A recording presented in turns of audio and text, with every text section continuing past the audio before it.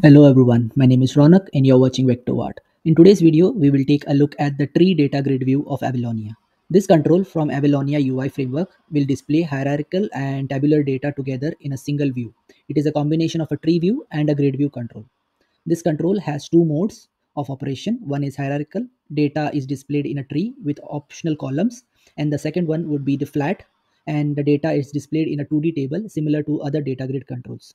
So we'll take a look at the two examples for these two types. So without any further ado, let's get started.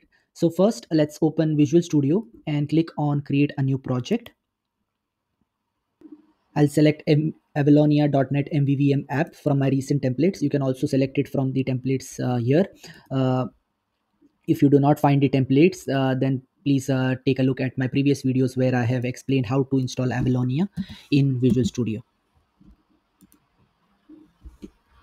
So next, let's enter the project name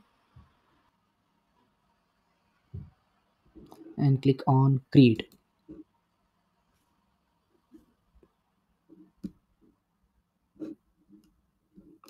Let me select Desktop from the platform. And from the design pattern, I'll select Community Toolkit.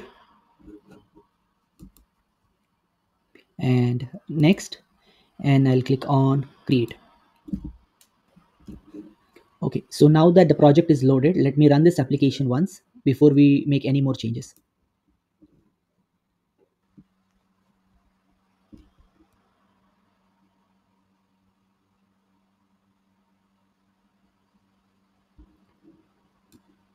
Okay, so there were no errors. So now next we can begin with the installation of the control itself. So let me close this, go to Tools, NuGet Package Manager, and Manage NuGet Packages. And here we need to add the Avalonia Control Tree Grid View NuGet package. And here let's go to Browse and search for Tree Grid or Tree Data Grid.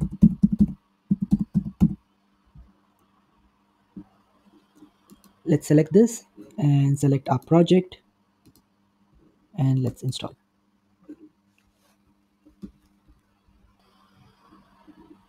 So the installation is complete. Let's close this.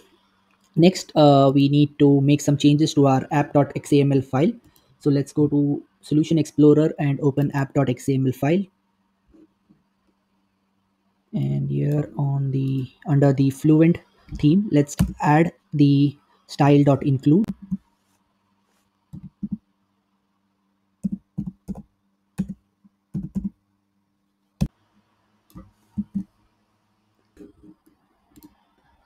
So next, let's start by creating a flat tree data grid. So there are two parts to a tree data grid. The source, which is defined in the code and describes how your data model will map to the rows and columns of the grid. And the second is the control, which can be instantiated from an XAML or the code and describes how the grid will appear. This source is usually defined at the view model layer if you are using MVVM pattern, but you can also define it in the code behind. I am using the MVVM pattern, so this is how I will code it. So let's start by first creating a data model. So the data model is your source data that will be displayed in the tree data grid and will be specific to your application. So let's go to Solution Explorer and let's create a class. Let's name it person.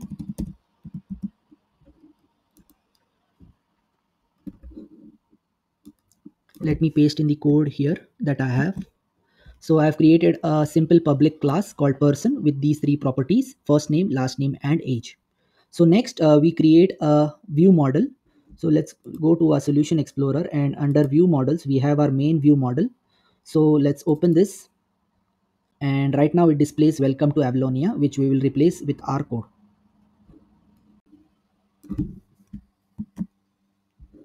So in this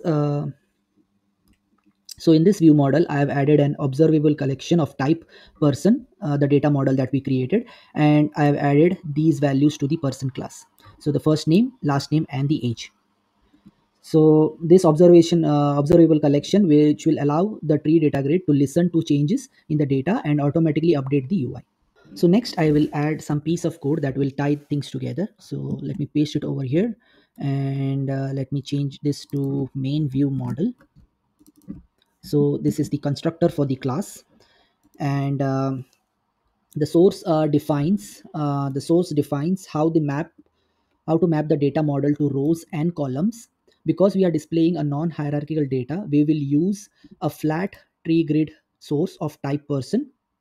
The flat tree grid source is a generic class where the type parameter represents the data model type, in this case the person. The constructor to flat data grid source accepts a collection of type I enumerable of t, to which we will pass our data set. And we have created this source in the main view model constructor, and we have added these three columns and exposed this in the source property of this flat tree data source. So the column above are defined as text columns, uh, and this text column is a generic class that accepts the data model type and a value type. So here you see we have a data model type and the value type, and the first parameter is the header to the displayed in the column, and the second parameter is the lambda expression, which selects the value to the display from the data model. So here you can see the value and the lambda expression. So next, it's time to now add the tree data grid view control to a window and bind it to our data source. So let's go back to our window.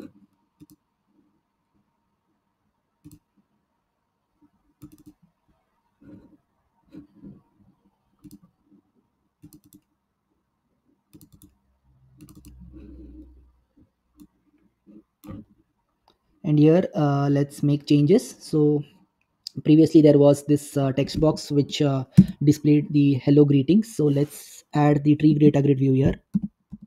Let's set the source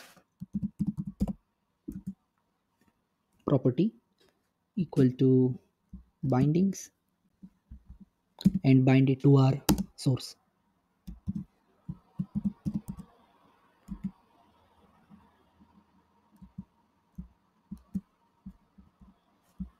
And let's close this. Let's save, and here you can see you have the data grid created with the properties or with the values that we inserted in our model over here. And let's run this application and see this in action.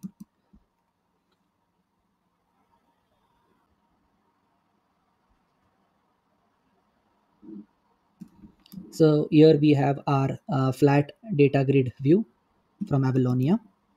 So next we will take a look at the other option, that is the hierarchical data grid view. So to do that, let's stop this application and make some changes to our model and the view model. So in our model, we will add one more property called the observable collection of type person, and the property name will be children. So let's do that.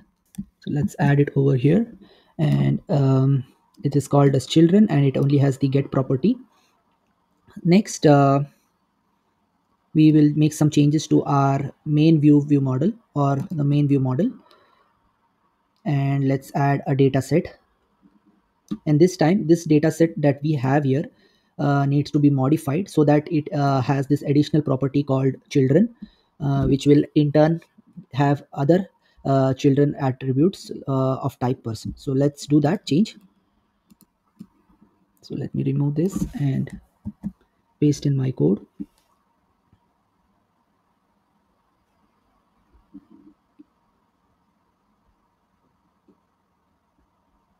So we store the data in our observable collection, which allows the tree grid view to listen to changes in the data and automatically update the UI. Next, we will make some more changes to our main view model constructor. And so let me paste in my code over here, and I'll explain what are the changes that we have done.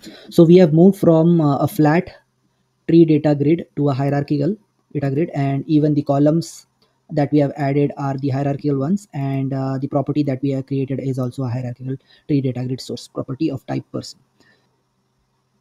So the source defines how to map the data model to the rows and columns. Because we are displaying a hierarchical data, we will use a hierarchical tree data grid source of type person. It is a generic class where the type parameter represents the data model type, in this case person. The constructor to this hierarchical data source accepts collection of type I enumerable of t, to which we'll pass our dataset. We have created this source in the main view model constructor and added three columns and exposed the source in a property.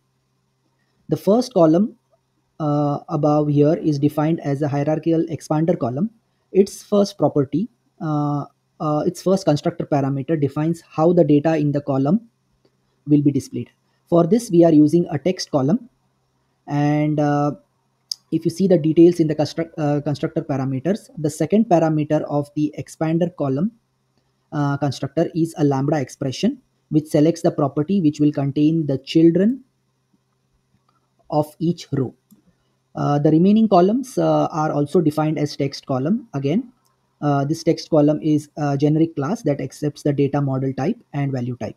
The first parameter of the text column is a header, and the second parameter is a lambda expression, which selects the value to display from the data model. So let's add this to our grid view. So there is no change since we have made the changes in the code behind in the constructor by changing the type from a flat to a hierarchical data. All we have to do is now run the application, and the tree grid view will automatically change. So let me save and run the application.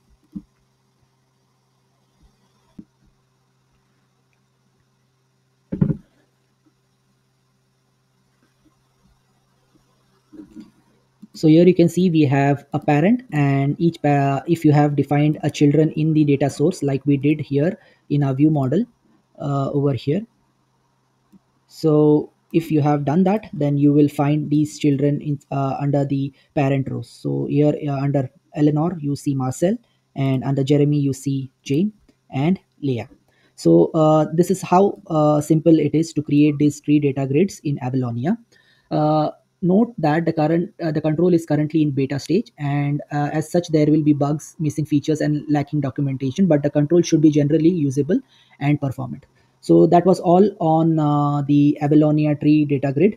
Hope you all liked watching this video. If you do, please give this video a thumbs up, like, share, and do subscribe to my channel. Till then, bye bye.